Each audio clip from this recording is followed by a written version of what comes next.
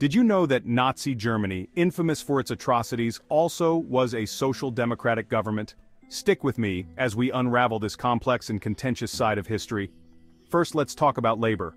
The Nazi regime was highly focused on reducing unemployment. They created massive public works projects like the Autobahn, which provided jobs for thousands of Germans. Unemployment plummeted from over 6 million to virtually zero within just a few years. On the surface, this might seem like a positive social policy. Additionally, Nazi Germany implemented several social welfare programs. They promoted the concept of Volksgemeinschaft, or people's community, which aimed to unify the German people across class divides. Measures such as subsidized housing, affordable leisure activities, and healthcare were introduced to serve this vision. Gemeinschaft Kraft durch Freude, German for strength through joy, was a German NSDAP-operated leisure organization in Nazi Germany. It was part of the German Labor Front propaganda. But here's the catch. These so-called progressive policies had sinister undertones.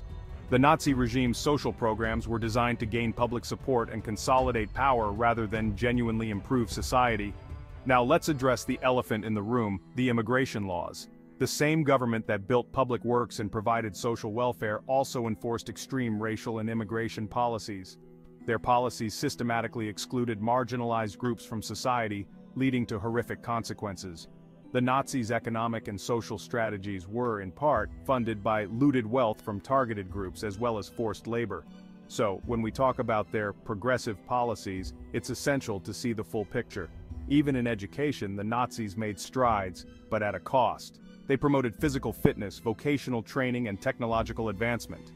So, was Nazi Germany a social democrat progressive government? It's a mixed bag.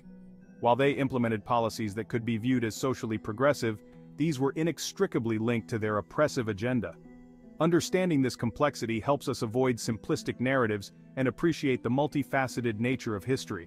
It's crucial to recognize that progressive policies can be twisted to serve dark purposes. Remember, history isn't just black and white, it's a spectrum of shades.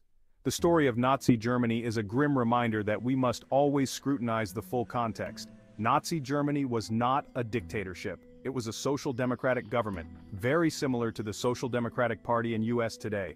Thanks for watching. Make sure to subscribe for more deep dives into history's complicated stories.